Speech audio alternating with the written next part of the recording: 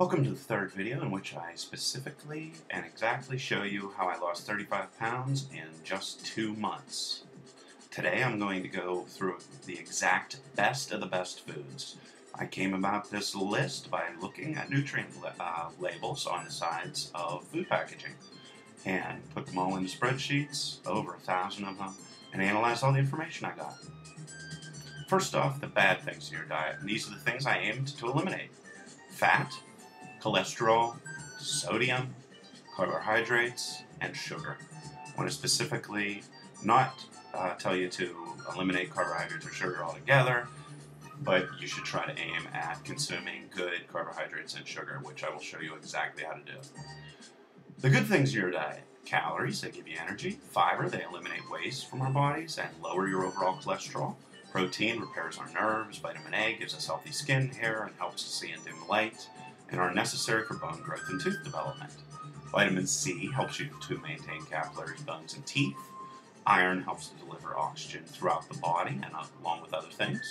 And of course, there are numerous other vitamins and minerals that are very important to your body. Now on to the list. This list was compiled by eliminating the bad things I just mentioned and looking for those that increase the positives, most of all.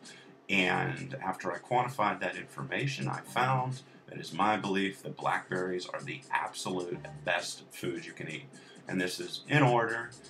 And second on the list is jalapeno peppers, peas, corn, and eggplant, and so forth and so on.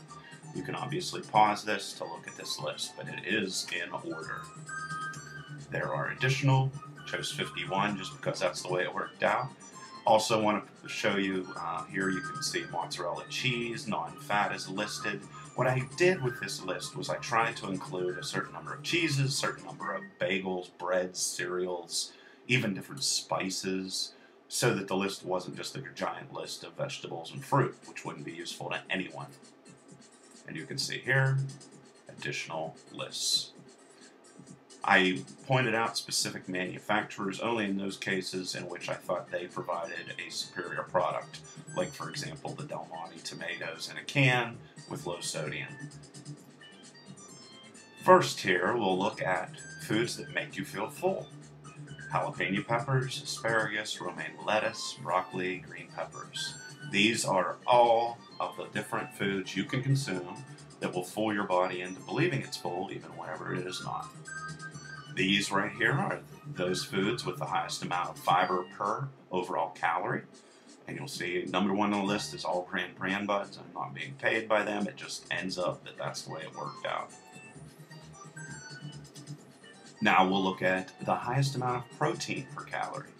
For all of the nutrition labels I inputted into my spreadsheet, applesauce, being very specific to Mott's natural applesauce, came out number one on the list. So this proves you can consume protein without eating meat of any type. Not only that, but it's the most superior in regards to protein per calorie. Foods with the highest amount of fiber and the lowest sodium. You'll actually find very often a product that does have a lot of fiber also has a lot of sodium. Jalapeno peppers, again, one here. But there's definitely additional ones here with corn, peas, and eggplant. Quinoa is a grain that makes for a great rice substitute. Foods with the highest fiber and the lowest carbohydrates. Brand buds wins here again, followed by asparagus, northern beans, broccoli, and so forth. People always ask me what is the best bread that I can eat. I listed here on the left the best bread, and down on the right, the best cereals. The second on the list, Bob's Red Mill 10-grain hot cereal, can be eaten with water. The other two, more than likely, you're going to want to eat with either skim fat-free milk or with some sort of soy milk. The best cheese.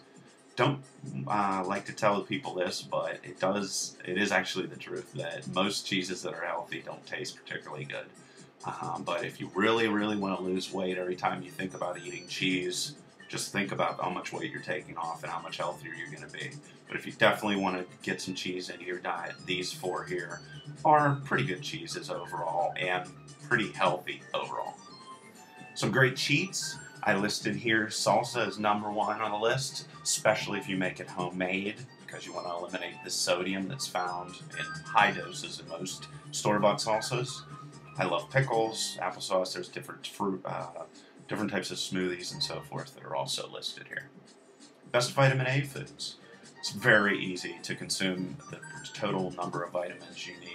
With just a fourth of a cup of carrots, you get 100% of your vitamin A requirements. So that you can see here, it's very, very easy to not overload your diet just trying to pull in a couple different vitamins. And you can see the same here with vitamin C foods. FDA recommendations. In my personal diet, I try to eliminate fat altogether, and my cholesterol intake is excruciatingly low. My sodium I sometimes have a problem with, but I do keep it within those recommended levels. My overall carbs I don't dwell on like other diets, and my fiber I normally double, sometimes even triple that throughout a day. My sugars are normally pure. Just want to point out that the raw food diet is an absolutely fabulous diet if you can eat it. I would definitely recommend it for anyone who can handle it, but the major problems with the raw food diet, which is you consume immense amounts of fruit sugar, which isn't bad for you by any means, that's great. The negative is that the preparation of the food takes forever, and also it costs a lot of money because you're actually consuming large quantities of fruit and vegetables. So if you can handle that, raw food diet is great, but otherwise I think my diet works out a little bit better. The best foods and meal plans and recipes are available on my website at newthinktank.com. You are able to get them totally for free and without any signing up for anything or anything. They're just out there to look at. There I list 100 best foods with nutrient data. I give you a 1-week-long meal plan that is extremely detailed, and I also include 70 healthy recipes. I would put those in these videos, but I think they'd be very boring and tedious. So I hope you enjoy this diet and lose lots of weight and feel better. If you have any questions, feel free to leave me a comment. Thank you.